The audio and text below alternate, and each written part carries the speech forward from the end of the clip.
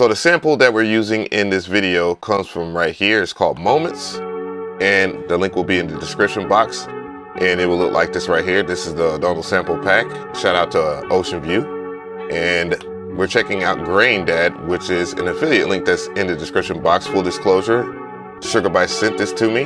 This Graindad effect is a granular effect. Why I say Graindad effects? But yeah, anyways, the most important thing, this. All right, so let's go ahead and check it out. So Graindad has a whole bunch going for it. Where I want to start is right here where you set up the buffers. So you can see the audio effect is it's being recorded in here. You have things like transient detector, which is on auto right now, but if I was to select this transient right here, you can see the flags coming up. But then that doesn't bring anything into the effect itself. What it will do is you have the ability to go into attack and change the buffer size, change the recording triggers. You can do it via your MIDI or through a clock, and you can change the clock triggers as you want. You can also record them as well as it's being recorded, and that's where I want to bring you right here into the harvester. So this harvester allows you to affect stuff as well. You can record things in here, change this, and then you'll start to hear the effects. If I go to mode, grain size, I can shift it around. I can change the speed, which is not allowing me to do right. Oh, there we go. You can even randomize it as well, which is gonna yield some very interesting stuff. And then after you're done, you can turn off recording and you can start to see the magic happen. Let's go back into main. You have a mod matrix here. You can mix it between the harvester. You can even randomize it. This is that crazy Sugar Bytes stuff we always like. You can switch between different modulation sources, which are right around in here. You have LFOs. Let's go ahead and make it triggered through sequence.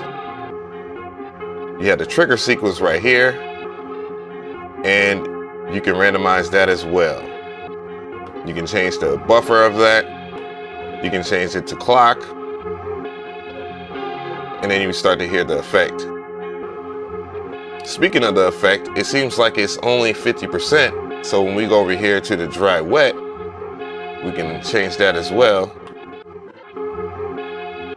and have it go through a different buffer size. Let's do quarter. So these are time signatures that you can pick out. And you can do the effect level, change that. And everything is recordable.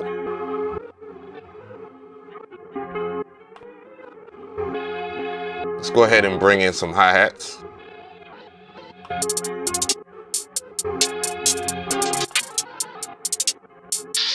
Some claps. So you can hear that it is musical. And let's go ahead and drop an 808.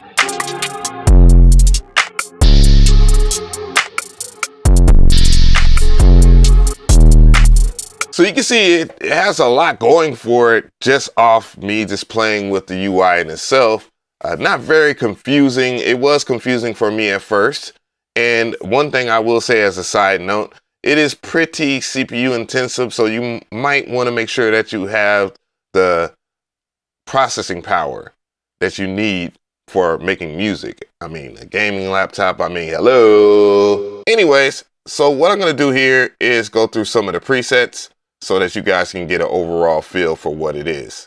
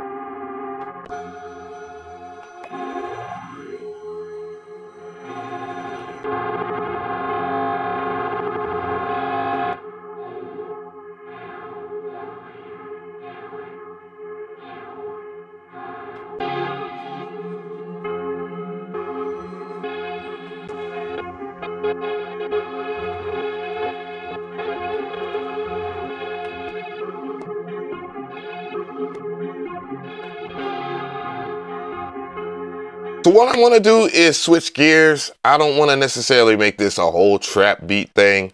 I don't know. Let's go ahead and do some drum and bass. So this next sample is called Hook. And it's from right there. It is from this pack called In Vogue, which will be linked in the description box, as you know. And yeah, let's get it. So DMB, let's go. Yeah, I know my DMB is fire. Yeah. So this is the drum break that we're gonna work on. I'm gonna turn it down just a little bit so you can hear me. And let's go ahead and get some instant gratification and make sure that Graindad is on.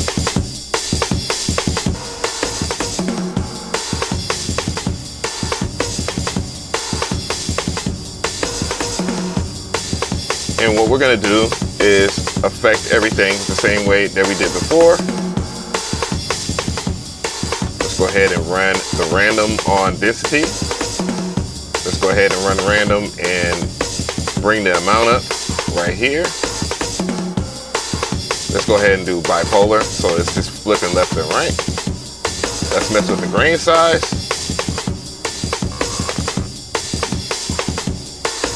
Let's go to the trigger sequencer.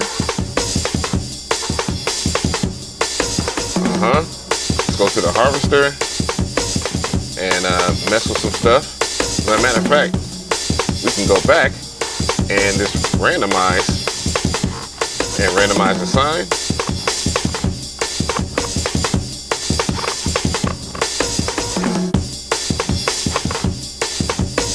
We can get out of that. Turn it off. And one thing I want to point out is that you do have a undo and a redo. So you don't like anything, you can just undo it, and then you can redo it too as well. Let's go back to trigger sequence. Let's go to modulation sequence.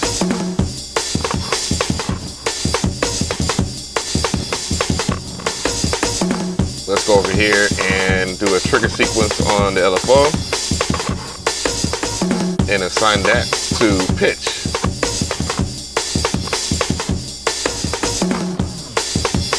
Now, let's go over here and mess with the mod mix. Turn it on, go to the harvester. And that way, when we do the harvester and mess with certain effects, let's go ahead and record some stuff in here.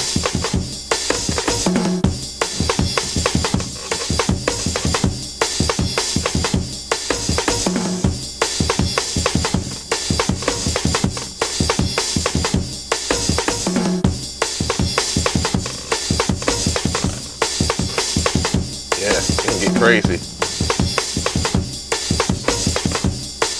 And you can just random them all. That's the beauty of any, and I mean any, Sugar Bytes effects. They're like the kings of this shit. Let's go ahead and bring the melody back in. Give it a little bit more volume.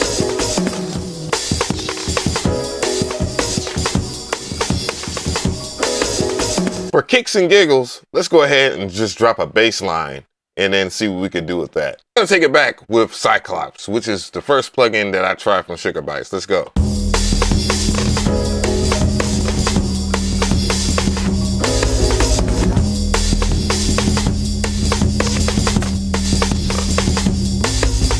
Despite the silly name, I do think that Graindad is the grandfather of all granular effects. That just didn't even sound right.